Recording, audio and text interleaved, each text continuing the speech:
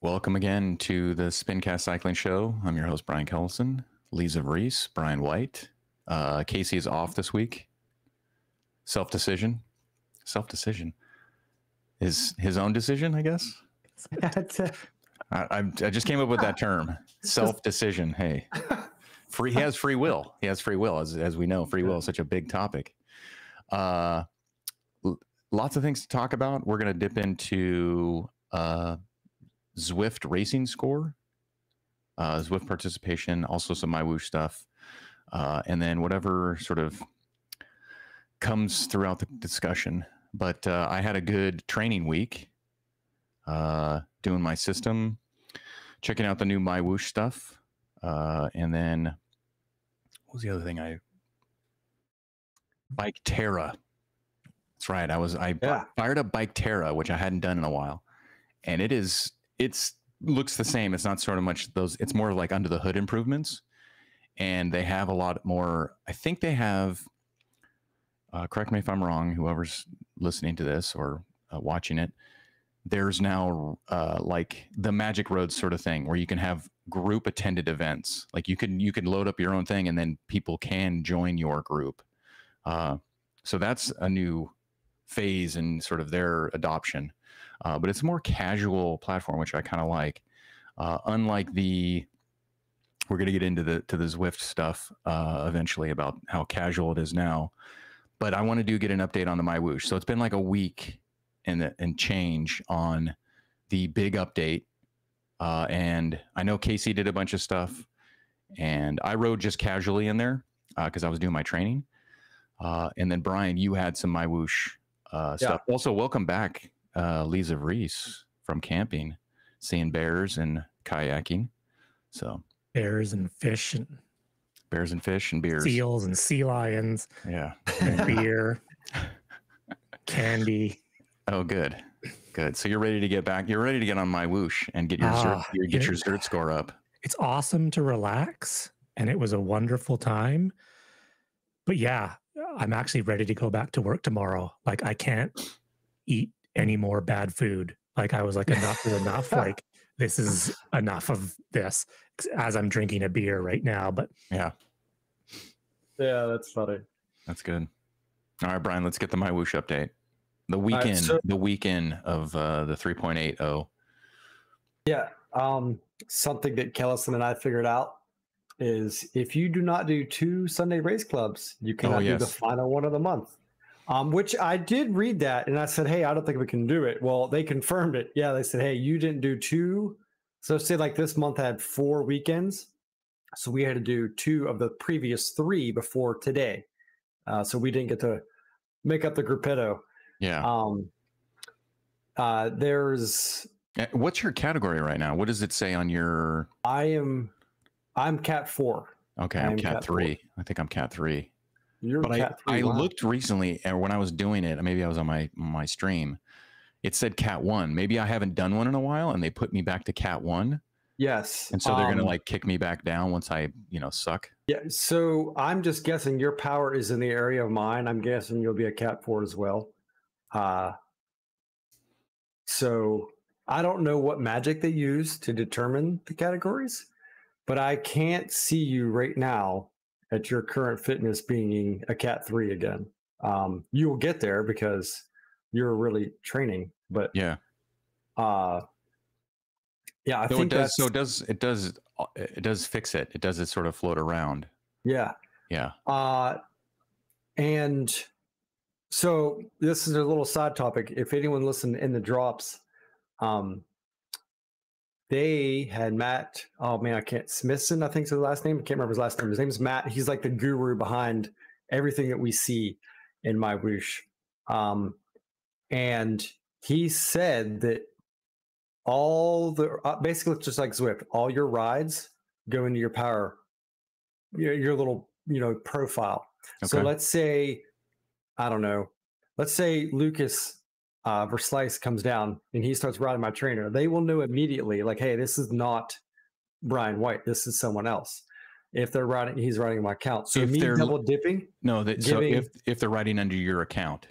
Yes. Okay. If they're logged in under Brian White, they will know, hey, this isn't right for him. So the double dipping aspect, like, giving why them is this all the guy so information. powerful now? Yeah. They know. So that's kind of like another process, or thought process behind me double dipping it. So they both have my platform, or both platforms have all my rides. Right. So if you are improving, see the thing, this is the secret sauce, which they probably won't share, is if you're improving, like I'm building back up, and then I'll hit a peak. Do they know that that's my peak? Yeah. So did you just do a Power Passport test? When's your last one? I haven't done, it's been a while, probably a year. So almost a year. I did mine June 29th, and my fitness, like on intervals, ICU was like 30. Like it was terrible. I think I had I don't know. It was like a 365 or something, 3 minute. And then my 12 minute was like 330, round about there.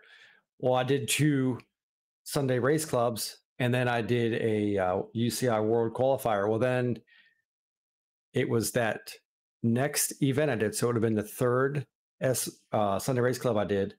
I got an email Monday morning. Hey, we need you to redo your Power Passport test because you are exceeding your test numbers, because my fitness had improved over those 4 or 5 weeks. I don't know if we touched on this last time. So now I'm thinking, okay, I don't test well. Let's say I don't test well. So the Power Passport test, the Power Passport test is a certain thing. I race, I do better. What is the plus minus of the Power Passport test versus like an event that they're gauging? Do you know? So let's just say you do a 10-minute effort or the 12-minute effort on the passport test, and you did, I don't know, let's just say you did 360 for 12 minutes. All right. So then, your fitness is progressing or whatever, and you test terrible, and then you do 390 for 12 minutes. Then they're going to be like, hey, we need you to redo that. And it may be like a 10% difference. Like, let's say your Power Passport test, you can do that 360, and then in a race you do 370. That might be okay. I don't know the specific number. For me, so we just don't know. We're hoping that that's what it is. Right. Because I'd had like a 35 watt 3-minute increase and a 30 watt 12-minute increase. So that's perfectly fine. Hey, that's good. Because that eliminates, like, just say I was doing all my training on Zwift, come race on air. Well, you need to be, verified. Hey, I can do that effort, and vice versa. Like, just like right now, close enough to it. So let's say mentally, you just don't test well. Like I don't, when I do FTP tests or other Power Passport tests, I'm mentally not as good. But when it comes to a race and I'm chasing somebody, there's this extra little incentive. I just hope that they know that, like, hey, you do a good effort. They learn from that and they go, okay, you need to do a repassport. You need to do another passport. And I test it bad again. And they're like, no, you're not valid. It's like because you're testing a certain way, but you're racing a different way. That's where I'm like, the little intricacies need to be fine tuned or explained to the athlete instead of just saying, oh, we don't believe you. It's like, we don't believe you because, whatever. And then the athlete should have an ability to say, hey, I just don't test well. Like, I don't mentally want to test well. It's not that I physically probably could, but like the mental aspect. The mental aspect of it. Where so it was a recent post in the MyWhoosh Facebook, very similar to what you're saying. Like, hey, I did this, but I'm not. I can't remember exactly what he said, but it's very similar. And I don't remember who it was, but it was whether it was the MyWhoosh account or like Matt himself or the Rodney said, hey, just race, you're fine. You go from there. You know what I mean? I can't remember the exact wording of the post and the response, but basically it's like, hey, just. Okay, well then there's another question I have. I have another question. I know we're beating this I like this though. This is in-depth sort of discussion. Let's say I do a Power Passport test. Okay, you're active, or what do you have? I do my Sunday race club. I'm pinged or annulled, and they're like, hey, you need to do, or not annulled, and you're just like what you had, which was, hey, we need you to do another test. I do another test and they're like, no, you can't, you're not real, whatever. So I can't do another race club. There's not enough racing events to do racing efforts, or the races are different. How are they going to pull that data to go, hey, just keep racing when you can't race because they won't let you race? Yeah. I understand what you said. I understand what you're saying. Like, you're reading what Lee just wrote to some. He sorry. Side messaged you or something about Brian's digging a hole. No, he said annulled. It's the drinking game. The drinking game. That's right. Sorry. I'll have a drink too. Coffee. Go ahead. But essentially, it's whatever numbers you put out, as long as I'm assuming as long as it's in a range, because I think they understand that you may do better in a race because you're chasing that wheel. Like, I'm not getting dropped in this climb or whatever. So maybe you do whatever. But if it's, I don't know, a 10%, it's gotta be something close. It's gotta be like a trainer difficult. It's like, hey, because I've watched Zach Neer do power passport tests. I've watched Barney. Even Barney was in somebody's chat the other day. James Barnes, everybody, South Africa representative for the Worlds. He's like, I tested well. I didn't test well. Because that's the sort of thing. It's like you mentally have to dig deep and bury yourself instead of just like doing a race where, you got to bury yourself and chase somebody. This is sort of like on you. And I hope that data is cumulative in a sense where it starts to know you more and more. And I think that's what Zwift is, Zwift is doing. From the In the Drops interview, that's what it made me seem like. It was almost like they are building this around you. So, okay. Like, let's say your heart rate, I don't know, my max heart rate's like around 182 or something. But typically, like if I'm high 170s, that's my high. And I'll put it this way, like at the end of my 12 minutes, I was hitting my 3-minute power. You know what I mean? Or not completely hitting it, but I was getting close to it. And it's like, I am not the VO2 punchy guy. Like I will ride steady and make small increases. Threshold tempo guy. Yeah. So that's my forte, which Sunday Race Club is far from that. But no. I think from what I'm guessing, and we can ask him if we can get Matt on, it understands your capability. Good. That's the thing, is like go ahead, Lee, go. I was going to say, it's kind of like with the Zwift racing score. I think it works better when they're taking all of the data because they see you're good and you're bad. They might see that you just tootle around for 80% of the time, but maybe you sprinted one segment and they go, oh, he actually does have that power. He did one sprint, last week. So because what'll happen is if you just base it strictly on the test, they might go, well, you might not test well. And they're going to go, this is your strict box where your numbers should be in, and you didn't meet these numbers. Where if they're picking and choosing from all of your ride data, it gives them way more to look at, and you might not get annulled as much if you have all that data. And that being said, Zavaris, this is something that we ran into. We talked about it last week a little bit. The current mindset within Zwift, like MyWhoosh, the categories, it's mass start, except for a Sunday Race Club, and those are even like so thinly sliced apart. Who knows? Basically, it's just like an A race and go at it, boys. But the shift and girls, sorry, yes. The shift from the 20-minute or even that full hour FTP test is disappearing. Like Zwift put in the grade, so people didn't do 20-minute tests. They got the ramp tests, which are very popular because they don't suck as bad. Now, that being said, when you look at Zwift Power and you see, I don't know my numbers off the top of my head for 20 minutes. That's like 340. Okay, I can do 340. That's what I've done in a Zwift 20-minute effort, 340 right now. Well, I did an event the other day where I maybe could have went, when I was pushing the 350, 360, I could have went those 20 minutes and, increased that. But I was working with Casey, and then someone didn't like that.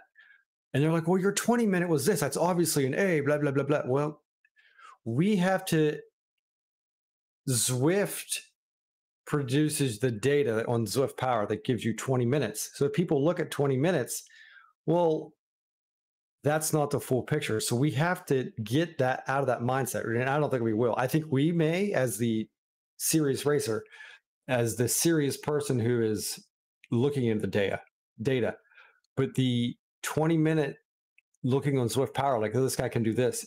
It's a little misleading right now because we are getting our FTs. Agree with you. It's a mentality that needs to change because we've had years now of whatever, going back and looking at someone's previous efforts, right? Like your race with Casey was 2 teams versus each other. It wasn't it wasn't a ladder race. Yeah, it was the ladder race. And so it was a strategy based on multiple people, but only 2 teams. So you had 4 people versus their 5. I can't remember exactly what it was, but you guys had a strategy. He's trying to the person in question here will remain nameless, is questioning your effort based on previous results, but the race is not the previous results. Like the race style and the tactics are different. He's just going based on numbers, which is a bad. It's essentially like, oh, if they beat me, he's cheating. And it's more Casey and I have went through what, year and a half? When did Zwift category enforcement come out? It's coming up on 2 years in the fall, I think. We have studied this thing and messed with numbers, looked at other people. Like we've done ZRL races that have had a 4.4, 4.5, and a 4.6 guy that didn't get upgraded. So the hard set 4.2 watt per kilogram or whatever the numbers may be are not like set in stone. You do this. I've actually done what would be considered a definite A effort by old terms. I don't even know what it was. It was like 350 some watts for 30 minutes. I got to an A. The next day, I did a VO2 effort for 6 minutes. Boom, right back down to B with Zwift cat enforcement. Yeah. It makes no sense. There is no hard numbers. It's a free-floating thing. And I've seen, same with Casey. He's done a higher VO2 or a higher 12-minute number, and it goes down. So it's crazy to say nowadays, like, hey, you did this exact 4.2, you should be an A, or you did 4.1, whatever. It's not the way it is. Because if anyone here races European higher end categories, divisions, and ZRL, you cannot find a race in a B group in the higher divisions that don't have someone repeatedly going 4.4 and staying in the B cat. So like Zwift cat enforcement, that mindset of what it used to be, like the categories used to be, has to go out the window. This race score, and I know we have it pulled up here to talk about the race score. They've made some changes, and all right, you guys got to discuss it because I have to take a break. Really, I'll be right back. Okay, emergency break. The race score, I think, will be better moving forward, and the groupings, I think, need to be retweaked. I don't know how everyone else feels, but some of these groupings at the higher end are like, it's massive. And I know they made it to, I don't know the exact right. In their drops is also saying it's being updated. Those specifics, I think I had it somewhere. I don't remember. You know what I do like is you can actually see this on Zwift.com. You don't have to go to Zwift Power. It's about darn time. I had it open, but I'd save it. I'll have to go find it real quick. But yes, they are changing how it's. Well, 650 to 1,000. That is a large group. Yeah. Yeah, the decay. I've been decayed. I haven't ridden on Zwift in so long that I have no fitness signature anymore. So I am out. So it'll be interesting when the season starts and I actually do get back on the trainer where it slots me in, because I'm at 0 right now. I don't exist according to Zwift Racing Score. man. I closed that and I can't find it. It's not even in history. It's like it disappeared. What's interesting is I think you're going to have people like this guy who's got a 918 score. Things are going to level off for him. That's a very, very high score. Considering he's putting out 224 watts at 138 beats per minute, seems very low. At a 4.07 watts per kg. Yeah. Yeah. I mean, I like the race score. Like, I do think it's going to be better. I think we need more people actually doing them, because I see so many people in the companion app saying, "Oh, I just tried one." So hopefully, as people come back, they do need more, because if you look, between all the categories, we have 6, 4, 7, 6, 7. It's not a lot of people, but this race was 3:10 p.m. on a Saturday. Oh, it says 6:10. Sunday. Yeah. This was today. No, sorry, different. Sorry, I'm back, and I'm jumping in late. Not a lot of people. I think they need to. Well, the problem is, do they put more races on? I would like to see more races. I would like to see, 3 or 4 a day spread out, not the typical Zwift event calendar where it's every 15 minutes there's like 4 races starting. Yeah, and it's more. This is testing, so it's beta or Zwift Labs testing, right? There's a stigma maybe that people just want to race in their category because that still exists, and then people don't understand this, and they're trying to gather data. So it's a balance of like, okay, there's not enough people on right now because it's not really winter or fall, like early fall or late summer. So like the numbers are down, so they're gathering numbers of people that are maybe wanted to race. Like, I don't know what the end goal is, to have it all racing score, but is it the end goal to have racing score and categories, or just racing score? I still don't know if that's clear. Honestly, I think they need to get rid of the categories and just do mass start. Everyone starts at the exact same time. You just need to do good. Like, your goal is to place as high as you can within a mass start. What I would like to see as well is, with the score change here, I would like to know where the person came from. Like, this guy said he's got a 7. He won. His score is 734, and it went up. Yeah. I know. Well, Michael Painter is a extremely good rider. He was with Coalition. He may still be when I was there. So he's a top level rider. Yeah. So he could be riding outside, and just that's his seed score at that 730, because that would seem to be he would be higher. And that's another thing that people don't understand, the seed score. Oh, he's with Next now. Okay. Yeah. So there's also a question, like you're saying, the seed score, but what is the goal for a racing score that puts you into a category? Instead of just having, oh, this is my fitness category. This is my, like, the way the categories work in real life racing, right? Is you have pro, you have 1, 2, 3, 4, and then now it's called novice, but it used to be 5, at least in the United States. I don't know how it is in Canada or in the rest of the world, but you accumulate scoring from results. And in the United States, you don't sort of move up and down based on fitness. Like, you're like, oh, I haven't raced in a couple of years, I'm a Cat 4 again. It's like, no, I'm a Cat 2, and I'm sort of living in the Cat 2. If I want to go race, I have to race a Cat 1, 2, 3, 4, or a Cat 1, 2, 3 race. That's like a master's race. So would that be a goal? We're moving people into like the racing, what is it, the Zwift racing app scoring, where like someone's a platinum, or they're like in Magic the Gathering, there's mythic, diamond, platinum, gold, and then silver and bronze. Is that what we need? A racing score that gives you something to hold on to, that's like a category. Well, I think in general, Zwift wants everyone to have fun.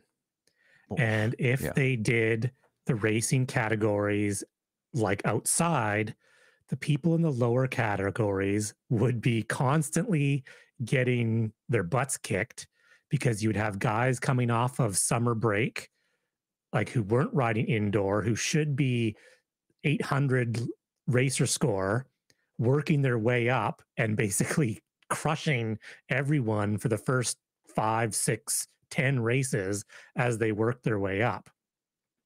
Now, could you do a racer score like Cat, where once you reach Cat 1, you're in Cat 1? But I think the seeding thing is just to make it, you know, a generalized placement. You should be here based on your wattage. And like we were talking before with Casey, and that is your racing skill can make you sort of punch a little bit higher than your racing score compared with what your sort of seed score is. Yeah. Yeah. It's weird. It's like, I hope that once the fall comes back here for the Northern Hemisphere and more people come, that we get, I don't know, 8 groups per race and get them separated a little more. That makes it a little easier for like someone like me. Like, doesn't that dilute the participation though? But why can't we race all together and score differently? Like, that's the thing, is like, I think a larger field is more fun.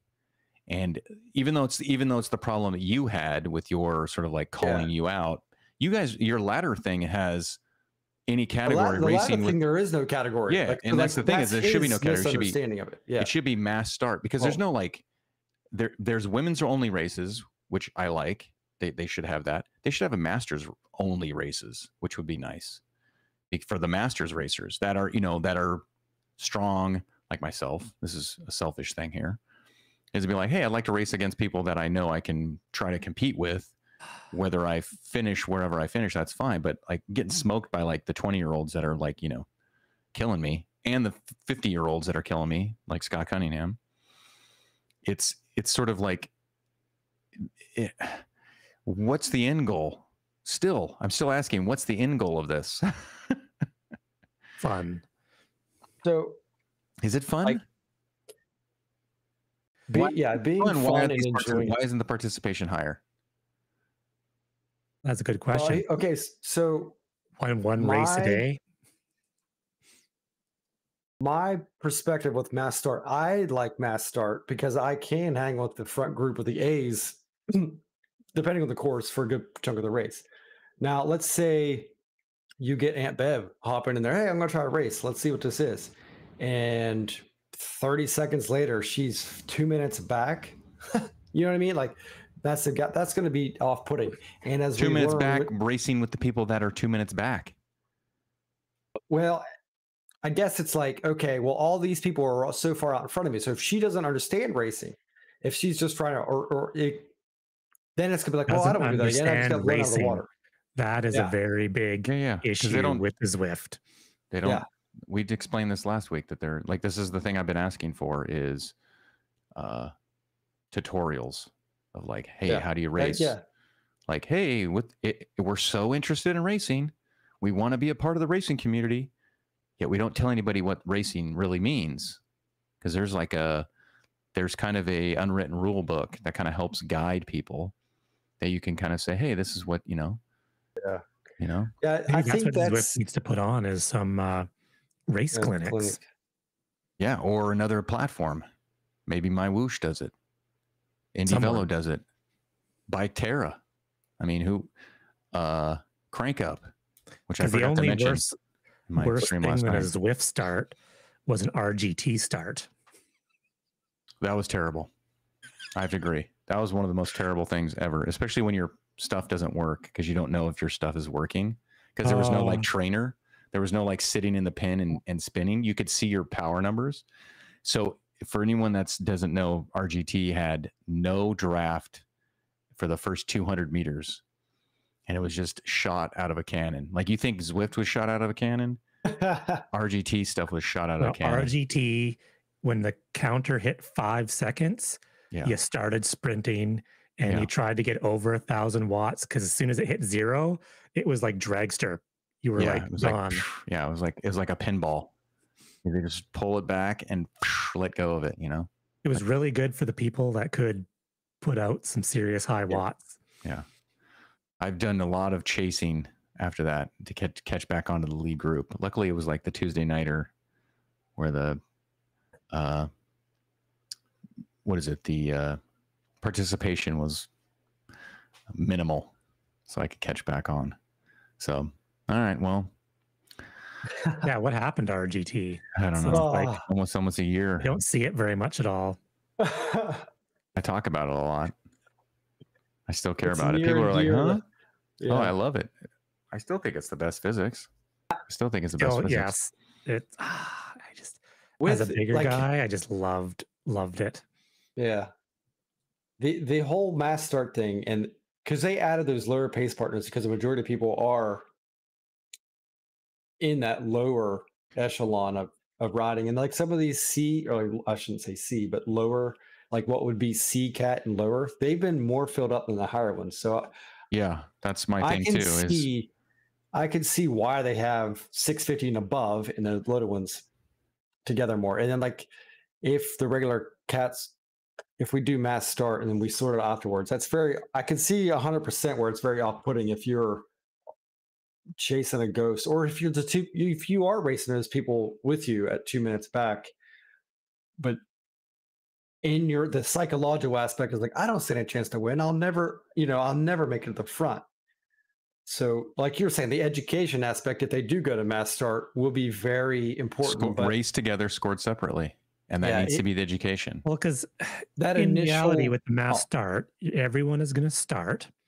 Everyone will self-seed, because the people who are at 0 to 300 race score, they're not going to keep up with the 600. So they're going to either hold on as long as they can and fall off, and then the group is going to pick them up. So you should kind of settle in to people in your general score. It might take the first 5-10 kilometers for that to happen, but that should settle down. You should find a group. Yeah. But I mean, in reality, it's finish as high as you can. Yeah. Yeah, but everyone races together, but the scoring is you're in the 300 to 415. Yeah. You're still trying to do as best as you can. And you're only competing against the people from 300 to 415. Yes. And so, but if in you one way, there'd have to be a way to, on this screen, to separate, so you know who you're racing. Like, am I racing against the next cat up, or am I racing against me and Aunt Bev next to each other? You know what I mean? So there would have to be some delineation between numbers on the jerseys, which they don't do, which I wish they would do for every event. I don't see Zwift doing, like cat 1, 2, 3, 4. I know we do have the Z Racing kits, but the kits are such an important part of the game. If they neutralize the kits for like the teams. No, not neutralize the kit. I'm putting a number on the back of the kit. Oh, just a straight number. Yeah, like they do in this, like they do. Yes. Yeah. Like they do in their elite events. Like what? How come you can't populate a pin, like a number on the kit? How is that not a feature on every event? Because then you can pay attention to, oh, I'm racing against the 400s. Yeah. Like you're in the pin and you get to see everyone's number, and it like kind of these are all game features that we all want, or that nobody wants, that I want, because they're listening to the community. And it's like, how do we not have pinned on numbers for races? When you ride around and do your random stuff on Tempest Fugit or whatever it is, you don't have a pinned on number. It's only when you do an event. And it goes away. It's a computer game. I don't pin a number on when I'm in my garage. I'm going to raise my hand on that. Go ahead. We have one platform designed on a gaming, an actual engine. And then we have one built on top of spaghetti. So the fact that in our minds that just slapping a number on the back's easy, Zwift would melt itself down trying to add for the 55 events to the day for the hour. Yes. Oh yeah, but they would melt it down. No, I don't think so. I don't think you don't. I think it's a cosmetic thing that you just like placing. It's part of the placing, right? You put in a starting number, like everyone gets a starting number, right? Or everyone has a unique ID, or I don't know. Look, here's my argument. My argument is it exists because they've done it. It's not like I'm asking for something that doesn't exist. The chase race has had like multicolored jerseys. That's a jersey, but put a number on the back. One. You get to pick your own number. Yeah. See, the thing is, they know how to do it with the jersey design, but then you're like, oh, I can't race in my kit. So like Next racers that are sponsored by Next and whatever, whoever else is racing, they're doing an event, whether it's casual, whatever, and they have to change their kit. That's not good for the sponsorship. That's not good for the health of the sport. Put a number on the back, get it so that you can do it on every single event, and then you know who you're racing against. What about floating giant numbers with an arrow pointing at your head? Perfect. Do whatever you want to do. A big ride-on. Do the small ride-ons. They have the small little thumbs with numbers in them because they get in the way. Yeah. Do whatever you can do in the Zwift Grand Prix. Start releasing some of that stuff, like the draft marker. Start releasing that stuff. Damon's comment: the big events had rider numbers, but probably took 3 months planning and a PC in someone's garage to do it manually while the race was on. I don't care how it's done. I'm just asking to do it. That's my thing. Is if it's going to be racing as a big thing, find some ways to kind of, because we want mass start. It's not that I'm for mass start. I'm not for mass start. When you have too many people, like you have 1,000 people in this event, a mass start is not what we want. We want slices of like 100 riders, another, like all that stuff. But when you have 15 riders and you split it up between 4 categories and you have 2 people racing in one category and there's no one else around, it's not as enjoyable. So if we could group mass start, race separately, score together, but we have an easily indicated visual because they've told you don't have to go to Zwift Power to see who signed up. Because in the game it's telling you, so you can just focus on that in the game. That's what I want. Yes? Head nods? No? Is that a thumbs up? I don't know. I haven't raced in so long. No, I know, but these are quality of racing life. I feel like, yes, numbers would be, beneficial. Can Zwift implement it? I don't care about that. Who knows? I'm just talking about it exists because I've seen it. I've been in a race where I think I had a number, which was the Zwift Games. And I want it for across the board for every event.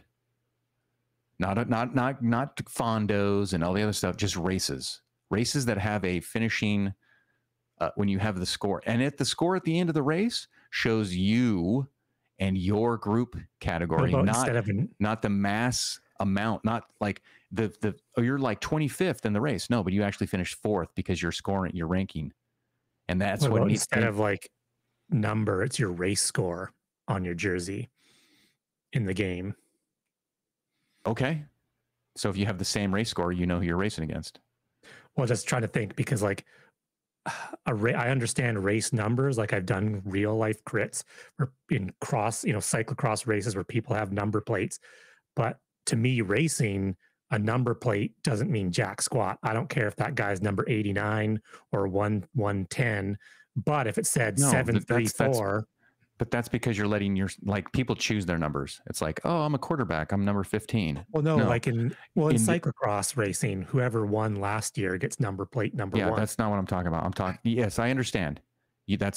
So the 600, 650 and above. So if your race number is 650, guess what ranking you are? If your race number is 300 and below, guess what rank number you are? Yeah. If it was based on racer score, that would be ideal because you could actually see where they were. Now you're going to run out of numbers because the race scores, like if you had whatever 415, don't know. You might have multiple people that are 444 race number, but you know who you're racing against. Yeah, because you're 445. Yeah, there you go. I mean, these are we're asking for something and we're coming up with a solution for it. Oh, can they implement it? Well, hey, that's on Zwift. Prove it. Hey, they can change the cosmetic on a road. They can change the default challenge for Everstein instead of the Tour of California. They can do things. They've done the number thing. Can they do this number thing that I want? Maybe nobody else wants it, and it's never going to happen. That's fine. I approve the number. Okay. Numbers. Race together. Score separately. That's how the Nationals was. Yeah. All the masters, all the age groupers race together. I had to pay attention to who I was racing against. Yep. The helmets in RGT. But jumping in a random race that's a ranked race, a Zwift Labs, whatever test event, I'm not going to go spend the time to find out who I'm racing against because it's just a random thing. This is a casual race, but it's meaningful in a sense that it's a race rank race. And in Nationals, you had to watch out for Canadians and Americans and who you were racing against. I'm not saying you have to do that for every race. That's stupid. That's stupid. I think it's something you need to do. You need to take the weight off of the. If I could steer, I would have come third. I know. Hey, speaking of steering, Bike Terra has I think the best steering. I think Bike Terra has the best steering right now. I did it yesterday. Bike Terra. I'm kind of into the Bike Terra. Dude, they have Borrego Springs. Like, oh my God. But it's so good. I'm in love. I actually thanked somebody on the Bike Terra Discord. I saw that. Like, at that point, I had you muted and I was listening to In the Drops, but I still had you up on the split screen. And I was like, oh my God. Kellison found Borrego. I'm so in love. I could just, without anything on stream, I knew you were stoked. You were like in heaven. I knew it. Every time I finished an RGT race, I would just go to Borrego. Oh, I loved riding around Borrego. Oh man, I've seen probably hundreds of hours of Brian noodling in Borrego. Oh yeah, because your streams used to be like 2.5, 3 hours, and they were you do a race and then you would just noodle for 2 hours. Yeah, the good old days. I love it. I still love it. It's not there anymore. I remember doing like before steering was involved. I would just mess around with the pay. There was like 3 pace spots and then 3 race spots, and I would just work how to work around the group, how to pull people, how to string people along, to have the bots kind of chase me, and then it would speed up the pace spots because the race bots would chase and get on my back wheel, and I would stretch it out.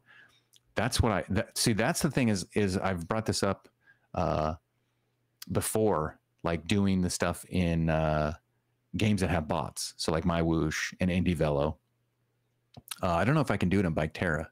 I was doing a little bit in Bike Terra. Like I would go to the front and then I would steer out and into the draft. Oh, Bike Terra has a draft indicator as well. Everybody, this is a browser-based game. You can see the draft savings, which is what did we only learn a couple last weeks. night? If it's flat and you have a ton of draft, there's no resistance on your trainer. Yeah, it's like super chill in the back, which is totally wrong, but it's great for noodling. But I was moving out of the draft and I would slow down and then I would fall back, and then I would go to the back of the group of like 4 or 5 riders. These are bots, and then Bike Terra people. Then I would get into the draft, and I would sort of keep my speed going or whatever, and I would get back up to the front. And it's like, that's fun. It's tough. You can't do that in Zwift.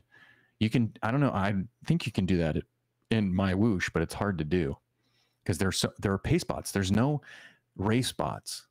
Race spots are like Indie Velo has race spots, but I don't know if you can do race. They're not like, there's no course where it's like, maybe there is around the island. Brian might know. Isn't it around the island? There's like, it's just flat. And so you can kind of like, just ride and work with the bots, or is it just group? Are there just random bots riding around? I was half listening. You're talking about MyWhoosh? No, Indie Velo. Sorry. Indie Velo. Yes. Okay. So there is the coastal loop, which is the outside loop. 16. Yeah. Or in, yeah, I don't know which bot. It might not be the speed, but I know the faster ones go up the mountains and stuff. So it might be like a Coco style bot around the outside. Yeah. So that's the thing is you have some ability to do bot manipulation in Indie Velo, MyWhoosh a little bit. Like Zwift, there's no bots. Like you can't manipulate the bots a lot. Maybe the pace bots, you can kind of go to the front. Like I used to do that. I used to get in front of some of the bots that didn't have that many people around them. And I would just try to stay in the front and push the pace and see if I could speed up the bot.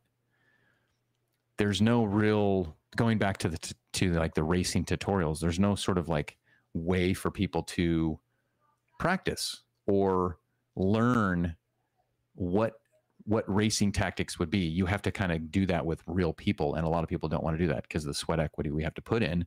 We don't want to spend time, wasting a session not doing a workout or efforts.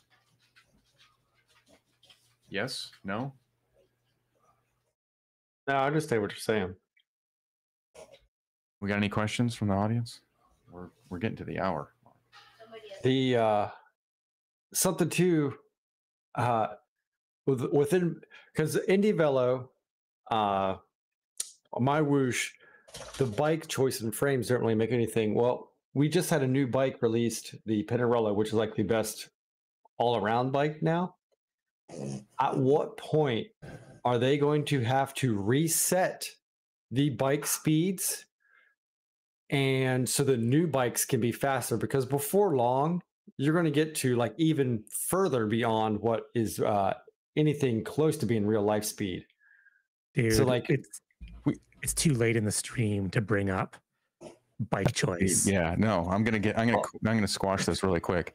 Well, bike choice is a scam. We know bike choice is a scam. I could go on. Is it still a scam? And I just thought of this. If anyone's listening or whoever's listening, future, present, past, who has won a race because they had made the right bike choice? Like how many people are like, hey man, I won because I chose the S-Works Venge, or I won because of the Tron bike. ZRL, I got the fastest on the temple climb because ZRL scored you for like first, second, third. There was fastest segments because I switched.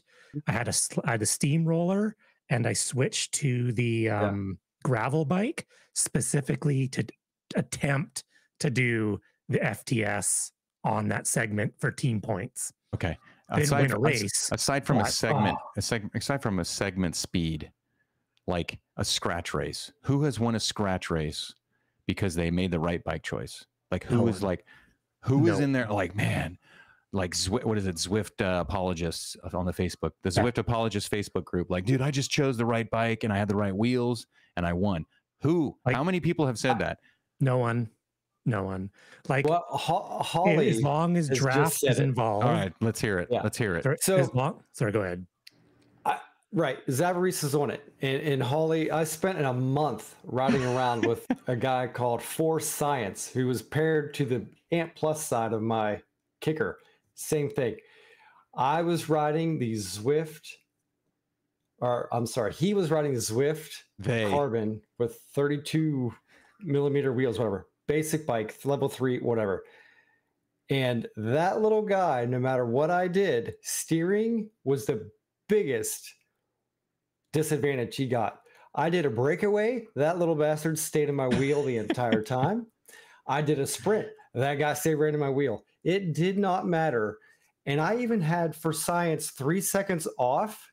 But because of the draft, he got right up in my wheel and we went right to the finish, blew everyone away. If you have the draft, the bike choice is negated so much. Now, I will say, maybe at the elite side, those little things might make a difference. But in 99% of your Zwift racing with a draft, there's almost no difference. And I've, like the climbing route, I've done the basic bike. It makes a difference in non-drafted testing. of the bikes. Yeah, Yes. like that's all everything is based off of. No draft, 300 watts. Yeah. I'm a big dumb animal. I was lazy and did not download my videos from Twitch. So I'm going to. You have to do it again. And we're going to rename for science. It's going to become Aunt Bev. So Aunt Bev is going to be a demon here coming up, and we're going to do some more testing. So I have proof, video proof. Zavarese did the same thing. Buffalo bike on Texas doing the same workout with the Venge. And he was, 2 minutes faster on the Buffalo bike because of draft? Yeah. Well, Holly's got in the right direction. So basically, if you're in a race and there's draft, bike choice doesn't make a difference. But when you look at the fastest bike to the slowest bike on the flats, the gap is this big. On something like the Alp, the fastest to slowest bike, there actually is a decent difference. So ideally, the best bike choice in a race would be the fastest climbing bike, because as long as you're in the draft, it has no bearing because you're in the draft. But on a climb, if you get draft and a climb, the lightest bike will do better. But doing better means, like, we're talking like 40 seconds up an Alp. Like in an actual Zwift race, the climbing is going to be like how many people are choosing the worst bike that are better? Buffalo bike all the time now. But like most people are picking the top 3 bikes or the top 10 bikes. And what's the difference of that? Maybe a second, 2 seconds, right? So it's like, people, and the game is not the breakaway game. Last time I checked on the elite racing, it's not the breakaway game.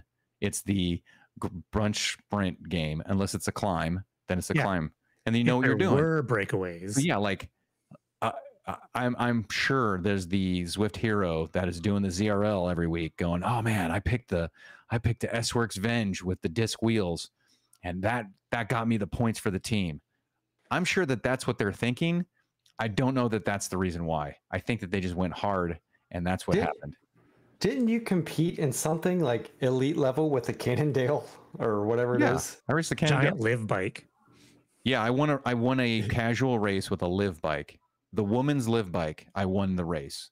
But see, the thing too is Zwift Insider, all their bike speed testing is all done at elite level speeds. So the differences that he posts on the website are even way less for the average Joe. And I do agree, 2 seconds is all it takes to win a race. But if you're sitting in the draft, you're not going to be like, damn it, I need to go 2 seconds faster. I still race with the Cannondale. That's what I race with, out of principle.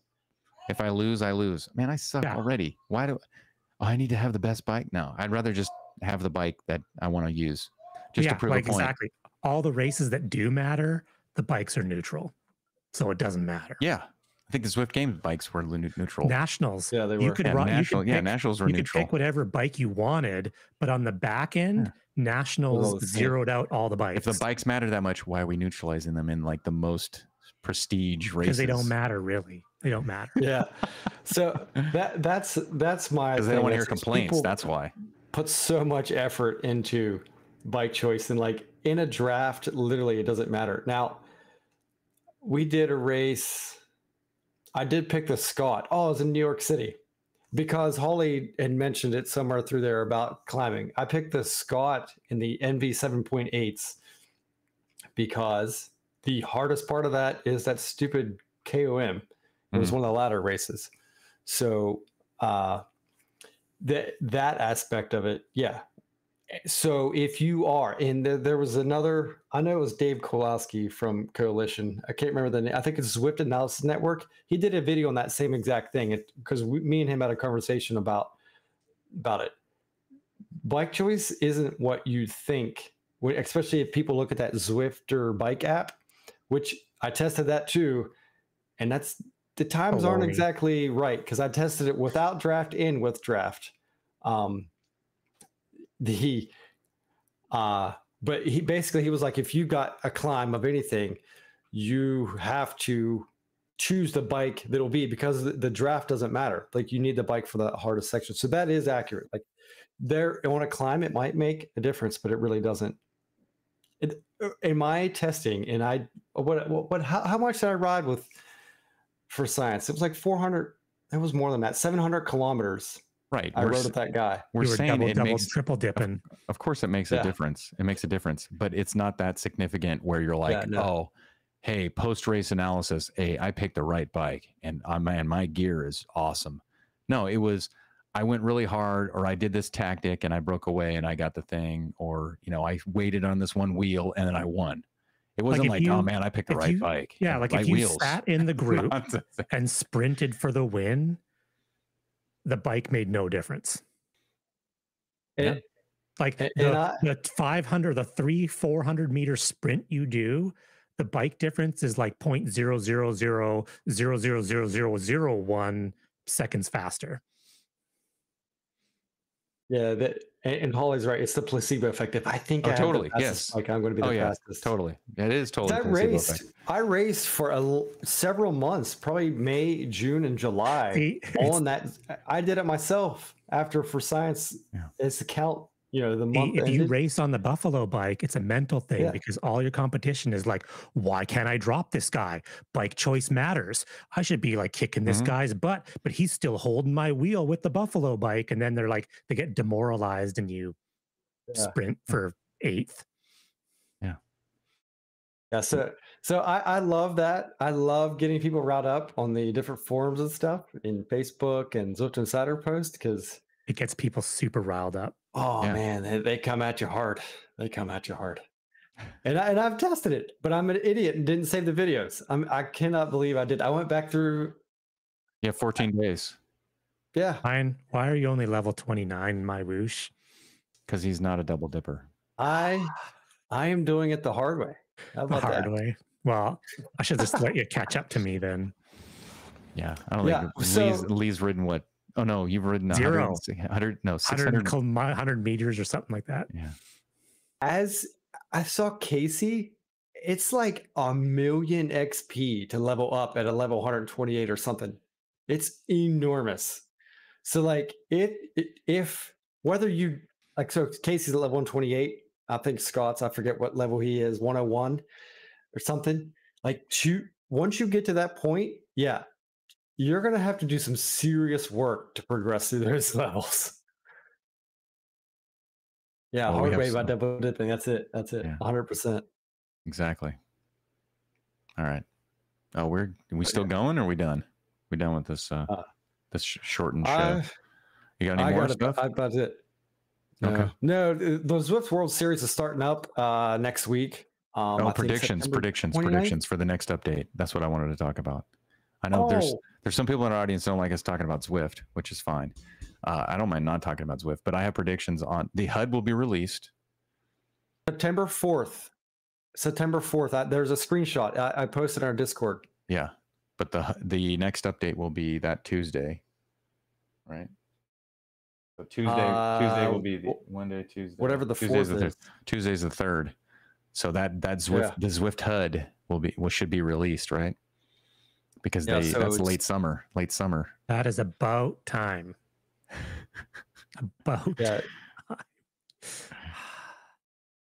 It's about time if they make it like MyWhoosh, like right behind everyone's me here. Gonna hate it. See how this hate it. You can change. You can make stuff disappear if they make it like that, and you can move stuff and everything. I like the MyWhoosh HUD. I think the MyWhoosh HUD is nice. That's what people want.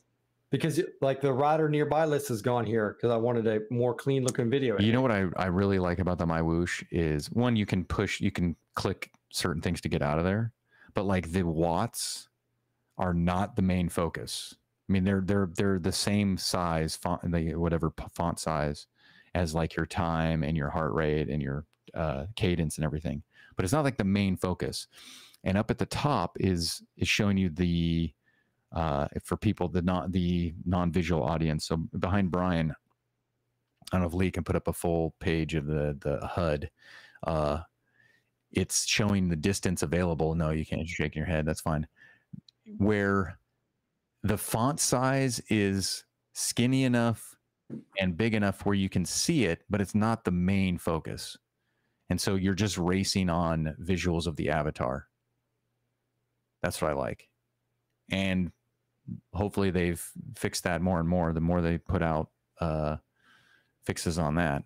And I know that you and Brian, you and Casey have ridden MyWhoosh a lot, and you feel that the draft is sort of getting better. I don't know if it's 100% better, but maybe it's better. Okay, so there's a big difference between the draft, the physics, and the power delay. The power delay is fixed. Okay. It's phenomenal. I think the physics are pretty good. And Casey will not like to hear this, but Matt in the End of Drops interview said that he wants the draft smaller for racing. So I have not done any actual races on MyWhoosh since the power delay is gone. I've been focusing on the training, and then when I go to do a race, it's like, well, if I jump in this, I don't know if it's going to be there, so I just haven't, and I haven't been able to make the classics yet. But, so he said he wants this is the representative from MyWhoosh. He wants the draft smaller because people in races will be more aero, in a sense. Or he didn't expand on it. I can't remember his exact wording, but it was like he wants the draft, I guess, bubble to be a little bit smaller, so you have to work harder to stay on that wheel. So that's something that I would like for him to elaborate on at some point. I'm going to message him tonight to see if we can line something up. That makes kind of sense. I mean, if you string the group out, if you get 15 feet off the back of someone else, you're going to drop off.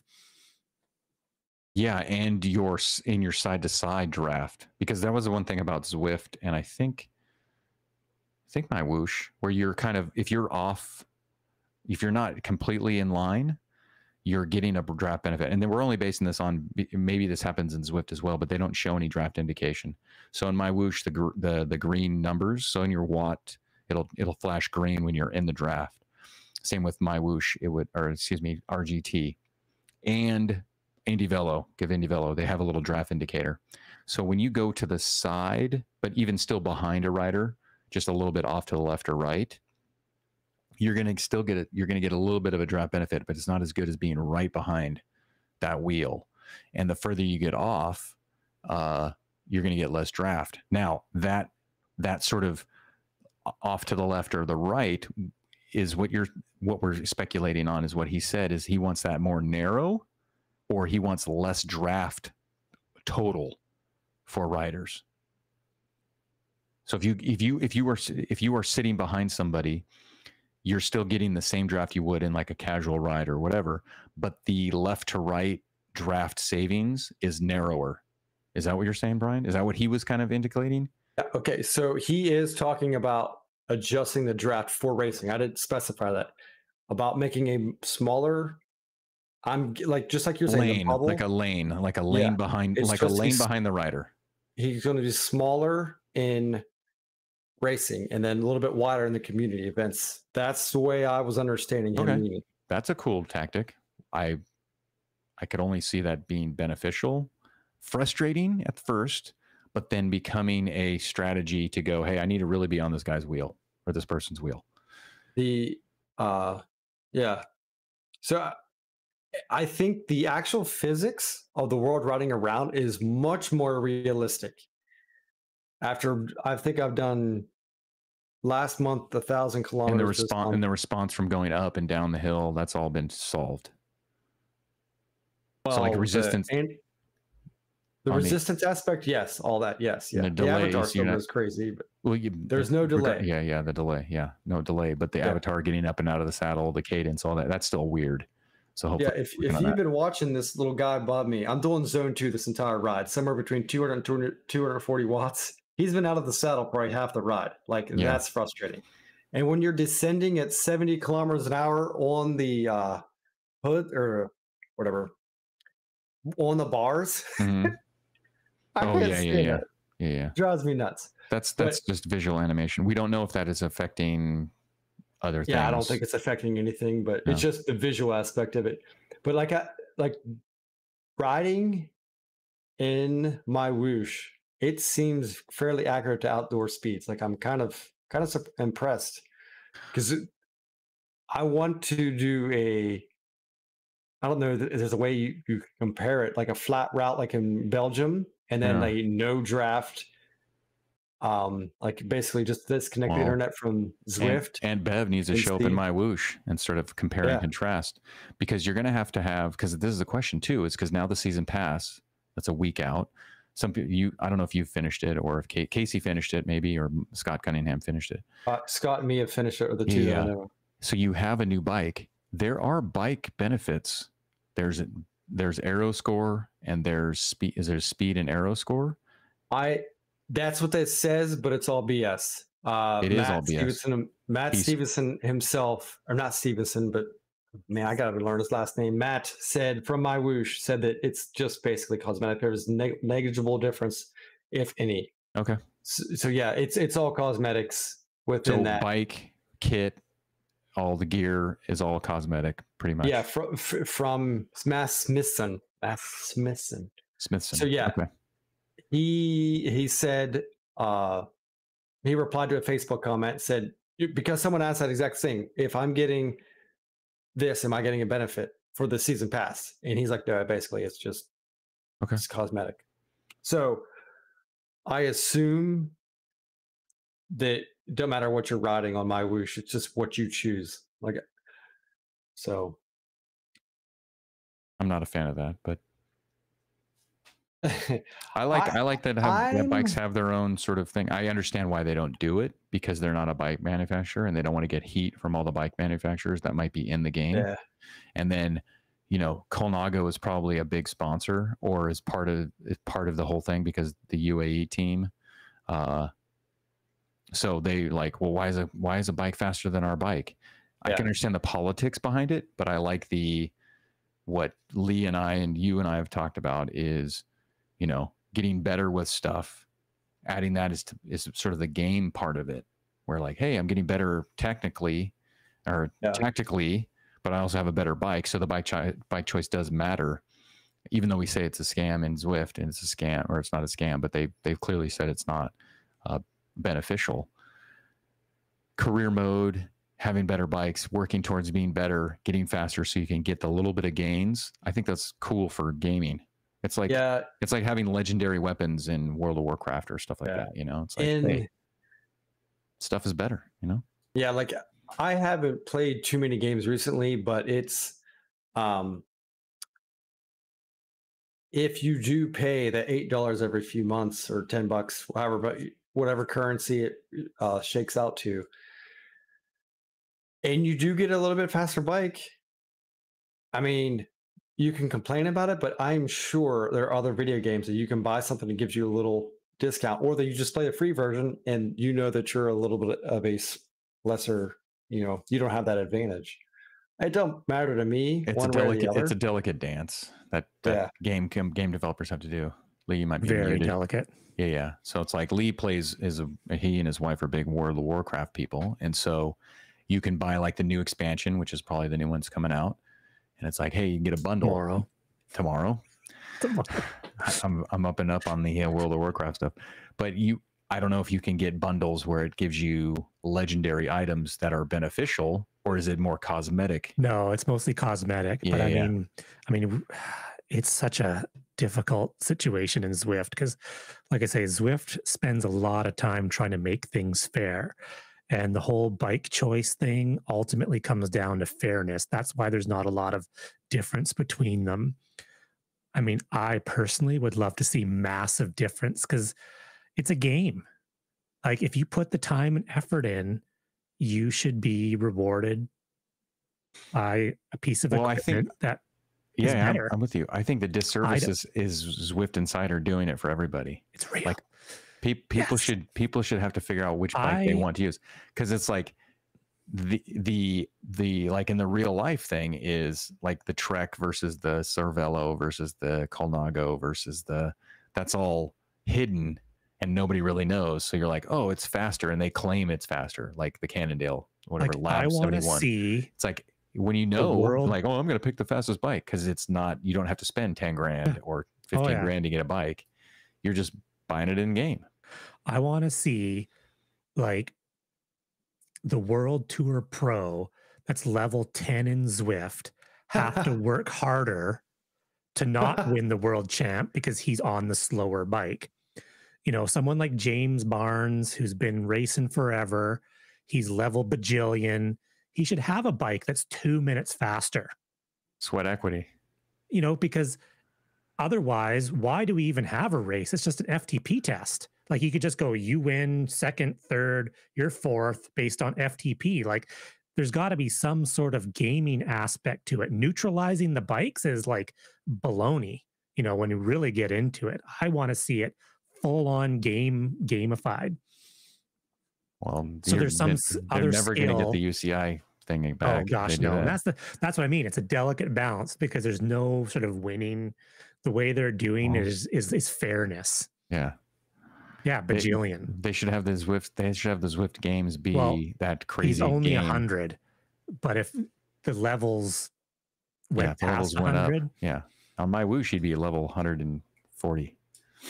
That's a joke. I don't know what it would be. It annoyed me in previous world championships that there was guys doing very well that had zero experience in Zwift and they just like powered through and then like won. Like, because that takes away from the community of guys who do race, who are known as esports racers. You know, it's like, oh, look, I'm a fast dude outside. I can just show up and win in Zwift. Like, there's got to be some, you know, balance to that. How they balance should be two different. It's like two different sports. There's the game version of the game. What is it? The Repack Ridge, whatever the hell they call it, that stupid conveyor belt game. That should be an event where it's like you have to get good at this, where it's more skill of using the Zwift plays to get you the benefit. And if you're good at that, you get a benefit. You get like a 2-minute start on the regular like FTP test. And then if you're really good at your FTP test, like if you're almost there, you're almost a Pro Tour level pro, right? But you can use your Zwift plays because you do spend time doing the game part. That's a benefit. That would be like a Zwift game, sort of like, you know, decathlon sort of thing. Barney's only level 88. Is that right? I just looked it up on Companion app. I'm honestly needs to ride more. That's way off of bajillion. Yeah, 88 super low. Well, the thing is, he's probably got like 100 or 1.5 million XP overall, but he was capped at level 60. That's probably. Well, yeah, that's because if you look at how many kilometers he's ridden, he's probably got like 70,000 kilometers. I still have it pulled up. Yeah. So, because XP doesn't mean anything. No, not anymore. Once you get to the point where it's like, oh yeah, so like James probably, because he does a lot of workouts and he's training for stuff. Yeah. There's no sort of like, hey, I'm just going to do this casual race. He's not a casual race dude. He's a structured train. Yeah. I'm only going to do what I'm going to do. But he does it on Zwift, so that's why he does get levels when he does his stuff. But he's not focused on, you know, climbing the Alp for no reason. So let's take a quick poll real quick. James Barnes, who's our favorite in this one. Verified James Barnes. I saw his check mark. Yeah, he got a check mark. He's got the check mark. So no one look it up. Take a guess. How many kilometers do you think James Barnes has on Zwift? This shocks me. I won't say if it's a good or bad, but it shocks me. 75,000 kilometers. Yeah, I want to wait for survey. For chat for a second or two. Don't give chat an opportunity. Just the people on the show. Listen, they have the internet to look up. Well, I hope they. Well, that's here. Honor system. This is just a spur of the moment there, Smith. All right, somebody's taking a shower. All right, so you can hear it. James Barnes, who we love, he's fantastic. Barney NZ. Barney NZ. I am blown away. He only has 48,000 kilometers on Zwift. That is very surprising. I figured that makes sense because really he works out and he races. Like he's not in Zwift streaming every day to, noodling around. Yeah. It's racing, He's workouts, no joke miles. done. Nope. So that is like 48,000 hardcore kilometers. Yeah. Yeah. That's some elite level 48,000 kilometers. Yeah. Yeah. That's a serious. That's very focused 45,000. So, all right. Is that it? That's it. I think we're done. Brian's chatting away with somebody. He's doing his calculations. How many do I have? Let's guess me. Let me see if I can guess mine. I have 38,000 kilometers. 38,000 kilometers. 38. Yeah. You're like you're way above that. Oh, no. I think someone's in the 60s. I believe that's Brian. Is that 68,000 or something like that? Who wants to guess what I have? Oh my goodness. Casey's like 72,000 or somewhere around there. No, Casey is over 100,000. Where do I look this up? Don't I look this up on my phone? The companion app? I'm struggling finding Holly. All right, what's your guess for me? What's your guess for me? You rode so much RGT, you're probably like 40,000 K. 39,435. Well, you're almost tied with Fez. You guys are like crazy. Holy crap! No double dipping. That's why I didn't double dip when I didn't double dip when I was on RGT. I was on RGT. I didn't double dip because I don't care. Yeah, and I don't care about getting my damn XP on this game. It's such a scam too, man. It's a scam because they don't come out with stuff all the time. The worlds are not. When was the last time we had a new world? 2022 in Zwift? 2023, Scotland, right? Bringing up topics that's going to make this go on for another 45 minutes. Yeah, 5 minutes. Yeah, we can squeeze this in for 5 minutes. We squeeze this in for 5 minutes. So 2023, we had a world, right? Scotland for World Championships. Scotland. Then what was it before that? Was it Yorkshire? No, Yorkshire is like 2019. Oh, it's been around that long? Dude, it was before the pandemic. It wasn't the pandemic. Oh, no, the pandemic year was the Yorkshire, right? Wait, when was... I don't know. I don't remember. How many let's see, here's a good question. How many worlds are there? Like 12. I don't know exactly, but there's like 12 worlds. Fan Flats. That's my favorite. Fan Flats. Richmond. It's 2015, baby. Yeah. But that came out after the Richmond. Because usually they come out the year of the World Championships. But then they started coming out afterwards. Fan Flats. Oh, here we go. We just go to filter. All routes. All right. That's it. We're just struggling to find content. This is it. Wrap it up. What are you looking up? I'm trying to find the worlds. I'm struggling. Yeah. Well, what's the next world? Are we expanding or are we getting a new one? I wish we would expand France. Mercury. Yeah. We've got to expand Mercury.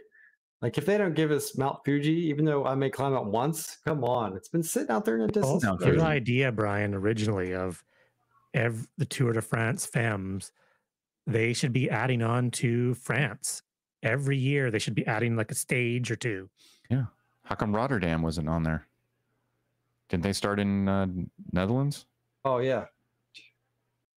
The race started in the Netherlands this year because of the Paris Olympics. So on the easiest way I thought to find it would be on Zwift Hacks. It looks like there's 12 worlds. Let's see if I'm going to miss any. Or there's missing any. You got Watopia, Richmond, London, New York, Innsbruck, Bologna, Yorkshire, Crit City, the Curry Islands, France, Paris, Scotland. I don't think there's any other ones, are there? Nope. Yeah, so there's 12 worlds in Zwift. And there's literally one that I ride, Watopia. Unless there's a race somewhere else. If they turned it off, they won't turn it off. But if they turned it off every week and you had to ride other worlds, I'd hack it. I used to hack it before. I'd hack it again. Really? Oh yeah, yeah, literally. Why? I ride one too. I just don't like them. I like Watopia. Apparently, I said Yorkshire completely flat. wrong. Yorkshire. It's very American of you. Yeah. Hey, you guys are honestly lucky. I don't have the massive Kentucky, Southern West Virginia draw to this. That would make it really funny. Yes. As you take a swig of Mountain Dew. Yeah, I got the Pittsburgh, Pennsylvania kind of accent. All right, that's it. We're done. We're struggling here at the end. That's it. You guys, you keep extending this. I was ready to go 20 minutes ago. Yeah, well, we had the last little bit. That was pretty good. Lee, good to have you back. It's good to be back. Yeah. All right, next week. Casey might be on next week. We don't know. We'll find out from Casey. He's sort of like a floating host. But this was good. I'm probably going to jump on my bike and do a post-show ride. Like Terra Borrego. That sounds like fun. Sounds like a lot of fun. No, I have a workout I have to do. So maybe Bike Terra workout. Bike Terra and Trainer Road or System, right? System. Yeah. Oh, System. Oh, Peloton. That's another thing we got to talk about next week. I'll see if I can get Sydney's insight into it, or Peloton. Yeah, I think they're leaning towards opening it up for other hardware, right? Don't they already open it up for other hardware or no? Like the software? The last I talked to her about it, it was just for Peloton. Now, if they open up the other, I don't know, I guess open it up, it might be taking some away from Zwift because Peloton's the name everyone knows. And somehow, somewhere, I don't know if it was a stream, one of you guys, somewhere, the users. Reckless speculation. What if Peloton comes out with a game that's so awesome? Yeah. That makes you go buy a Peloton bike because you're like, wow, I don't want to miss out on this. Yeah. They're subscribers because it's flatlined. And I don't know where this come from. I have no idea. One of you guys may have posted it, someone in chat, someone else's stream. But the users at 2020 have basically flatlined. Oh, right. Till now. Yeah, they're not losing. Later. Yeah, people are in because it's becoming. I like it because it looks like it's on the bike, off the bike, which is also rowing. And they have rowing. And I believe they have treadmill. Then they also have yoga, strength training, mental training, calisthenics, jump rope. I don't know. They have tons of stuff. So they have a bunch of features. It's like, I'm into that. I used to be against workout and structure, but now I'm into it. So, all right, we're gonna wait a week on that, and we're gonna get into maybe some Peloton research. So good show, guys. Play the music. We'll get out of here. Thanks, everybody. Have a good night. See ya. Thank you, everyone.